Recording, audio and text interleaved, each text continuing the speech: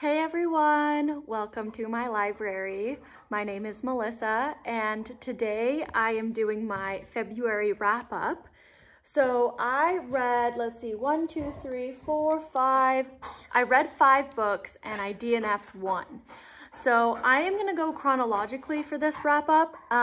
It just makes more sense in my head and it kind of seemed like people were indifferent either way, whether I did chronologically or by rating. So yeah, I'm just gonna do chronologically. The first book that I read in February, I started for my buddy reads, and it is All the Light We Cannot See by Anthony Doerr. So yes, I started this on February 1st. Let's excuse my janky nail polish today. I forgot to reapply before filming, and I'm too lazy to go do that, so. I really enjoyed this book. It was beautiful writing and the plot was really engaging towards the end. However, the very middle and some of the beginning was pretty slow and it was kind of hard to get into and connect with the characters. And so I originally gave this book 4 stars, but upon further reflection, it's more like a 3.5 stars for me. So yes, I gave it 3.5 stars. I read it for HISTORATHON and it fulfilled the prompt, no people on the cover, because obviously this follows 2 characters, one named Marie, who is blind, and another named Werner, who is part of the Hitler Youth Program, and or kind of like a regime of the Hitler Youth Program, from what I understand. Yes, it's following their 2 storylines that end up merging, and it's kind of the plot progression is kind of showing how their plots merge. And basically what happens is Marie, she ends up becoming blind. She was not born blind, and so her dad ends up teaching her how to maneuver and navigate the world around her, which was my favorite part of this book, just learning that and just feeling the emotions that these 2, the dad and his daughter, have for each other, and the love he has for her.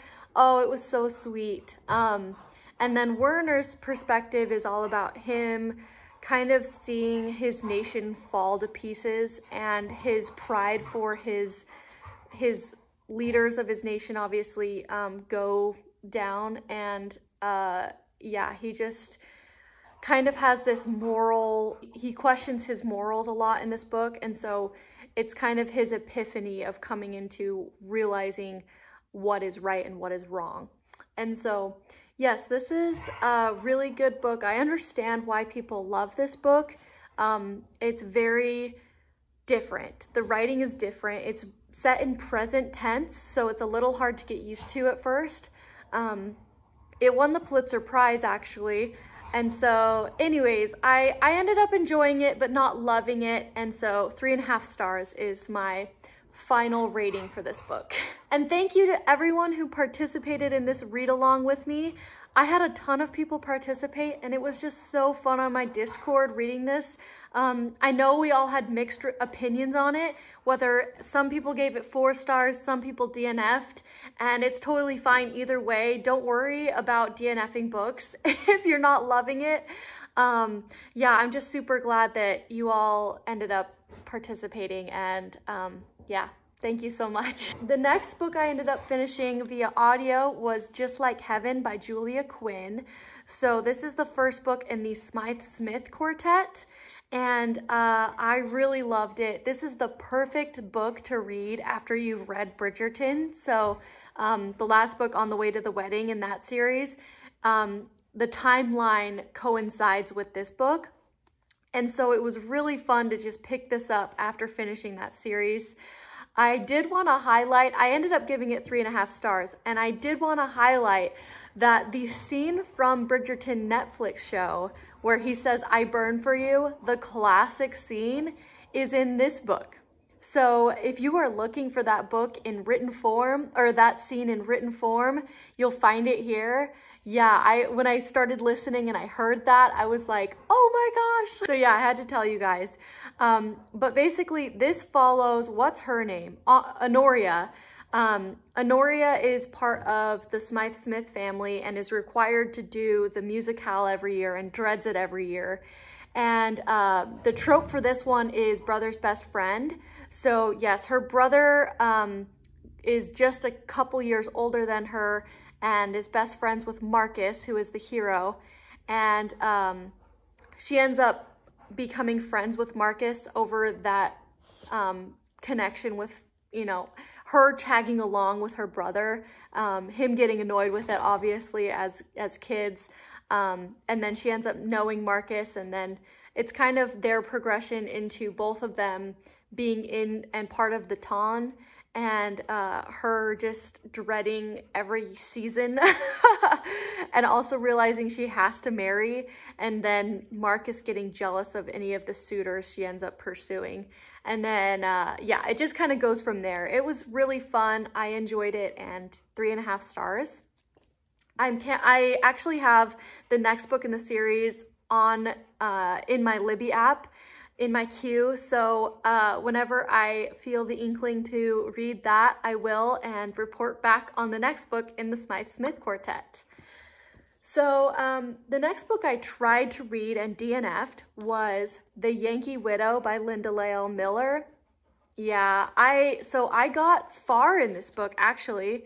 I got 150 pages in, which is about halfway, and I just realized I was super bored. If you guys watched my my vlog recently, you'll know the whole story, but yeah, I just got super bored. I was waiting for this to kind of, from the back and from the synopsis, it hints at a romance, and the romance was not happening for me. Like, I was like, it hasn't even started and it's 150 pages in. And I know this is more a historical fiction than a romance, even though Lael Miller is a romance author.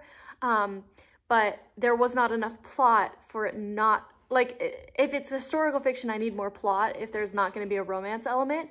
And yeah, either way, it just fell short. So I DNF'd. The next book I read is Ross Poldark by Winston Graham. Oh my goodness, I loved this book. I ended up giving it 4 stars, which is really good for me. I actually didn't have, sorry Butter's in the shot, but I didn't have any 5 stars this month, which was kind of disappointing, but I've only had 1 5-star this whole year, so I'm very strict with them. But anyways, I really enjoyed this book. This obviously follows a man named Ross Poldark, who he comes back from the Revolutionary War to find that his betrothed, like who his lover was is now engaged to his cousin. So he's heartbroken, obviously, and he also comes back to his dad, who has passed away, and his inheriting this really run-down estate that is his now. And so the whole plot of this book is him trying to get his estate back running. His estate revolves around mines. And so I found that really actually quite interesting, learning about all these mines. And then he also ends up picking up from town kind of this girl whose name is Demelza, who is obviously been abused at home. And so he takes her in as a kitchen maid. And so yeah, they both have this kind of budding relationship, and it was really cute. That element of the story was amazing. I loved it, and I loved Demelza's character so much. It's very rags to riches in quite a literal sense, and so yeah, just that whole storyline was adorable. And so I ended up giving this 4 stars, mainly because I was unsure where the plot was going. There was no main conflict in this book, as far as I could tell. And so I know it's a builder book. It's essentially, you know, a preface to the whole series. And so I'm very excited to read the next book. I have it on my shelves. It's called Demelza, and I can't wait to dive in. I also ended up watching the first 5 episodes of the first season of this book, or this TV show, and that covers this first book. And so I didn't want to continue, obviously, and spoil myself for the second book, but I loved it. It was so well done and very true to the book. So yeah, if you've watched the show, I encourage you to read the book as well. You'll get more. Obviously, reading a book is such more of an immersive experience, but yeah, both are great. So there's that book, this book. Oh, and I did this for the HISTORATHON. Excuse me. This counted for read a book with a person's name on the cover, as well as I counted it for a war that is not World War II, because the very first part of this book is the Revolutionary War. I know it really kind of doesn't count because there's not a real war element in this book, but we're gonna count it. So yeah, this was this book. The next book I read was via audio, and it doesn't fulfill any HISTORATHON prompts or anything. It was mainly just because I'm on wait list for these books for weeks and weeks. So when they come in through my Libby app, I immediately check them out and have to listen to them. And so that was Making Up by Lucy Parker. So this book is the third book in the London Celebrities series, the first book being Act Like It. I loved Act Like It. I gave it 5 stars and it made it onto my favorites list last year, if you guys remember. And so I've been reading the series, and this book is actually my least favorite in the series. It's number 3, and it was just kind of lackluster. I still ended up giving it 3 stars. It met the basic requirements for a romance. I really liked the characters. It follows a woman who is an acrobat, and she kind of fits the manic pixie dream girl, not trope, but that kind of vibe. She's got pink hair, and her name is Trix. And then the hero in this story, he is a special effects makeup artist, and they are friends from college who end up having enemies to friends with benefits to lovers is kind of the progression of the book.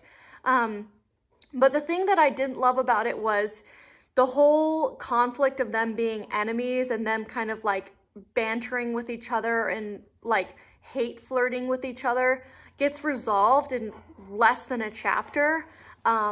They just basically have one conversation to resolve everything that they originally hated about each other. And then it was like, okay, now we're just friends and blah, blah, blah. So I just didn't buy that. I was kind of just frustrated that like that whole conflict was resolved so quickly.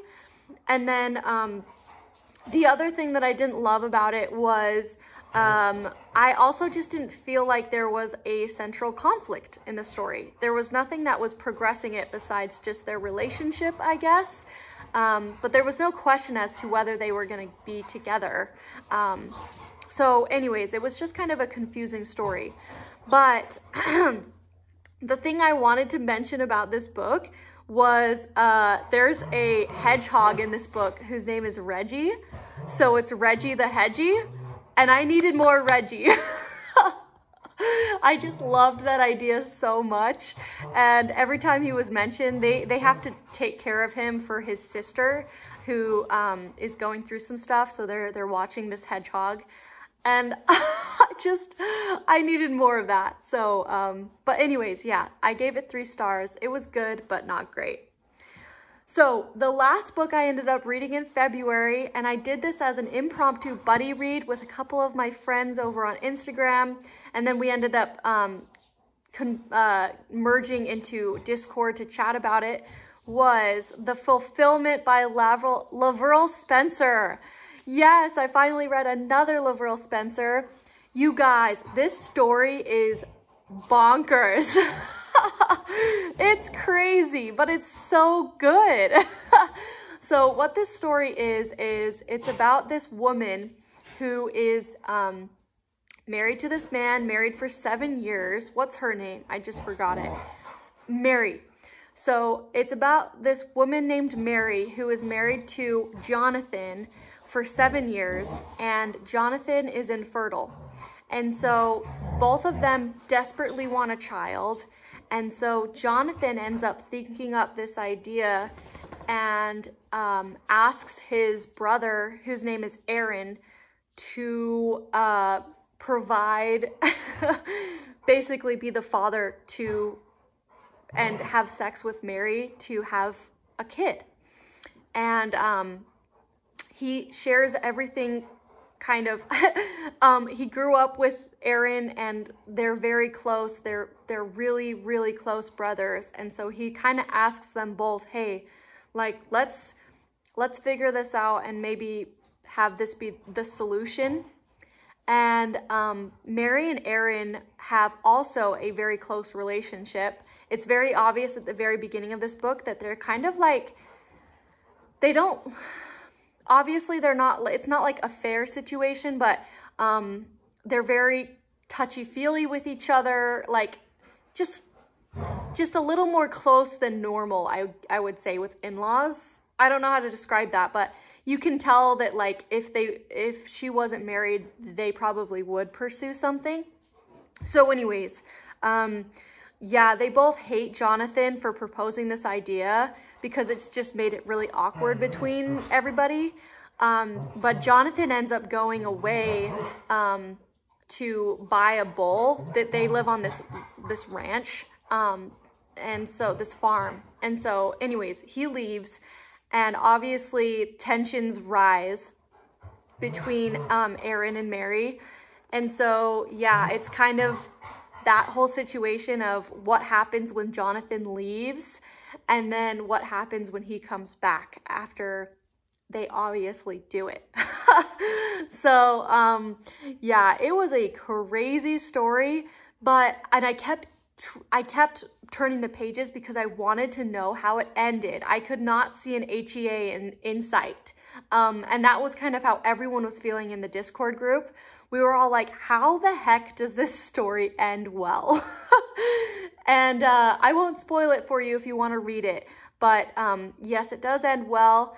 And I ended up giving this a 3.5 stars. The reason why I didn't give it higher than that was I just needed more build-up between the characters. We're kind of just dropped into this story of Mary and Jonathan, who've lived together or married for 7 years, and then all of a sudden Aaron and Mary are flirting and stuff with each other. And I just wasn't buying it that, like, for the past 7 years there hasn't been any of that between them. I was like, there's no way, if they have this kind of connection, this kind of relationship, that they haven't ever, like, I just didn't buy that. And then the other reason I didn't give it a 3.5 stars was there's a lot of elements of parenting and love for children and just kind of that connection between parent and child that I couldn't connect with because I don't have children myself. And so I think some of the women on the Discord probably connected even more so to this book because there is very much a theme of motherhood and parenting that I just kind of didn't grasp with this. So that was the other reason I didn't love it. But yeah, I still really enjoyed it, and I'm so glad that we kind of just did this impromptu buddy read. It was really fun, and I can't wait to pick up another LaVyrle Spencer. She's just such an impressive author, such an impressive writer. I loved the writing in this book. This was her first novel, actually, and it still showed so much promise. So, fun story about this one. She actually sent this as a draft to Kathleen E. Woodiwiss, and it was actually Kathleen E. Woodiwiss who ended up automatically, after she read it, sending the draft to her publisher and getting this published. So she ends up dedicating this book to her and some other people, but she ends up dedicating it to her, which I thought was so cool. So yeah, that's the story of this book, and I really enjoyed it. So those are, these are the, 5 books I read that I own, and then obviously making up as well. It was a good month. It wasn't a great month because, you know, I didn't have any 5 stars, but that's okay. I have really high hopes for March. Please let me know in the comments below what your favorite book of February was, or if you read one of these books, and your thoughts below as well for those. Please like and comment. I reply to every single comment. And please subscribe if you want to see more from me. And I will see you guys in another video. Bye!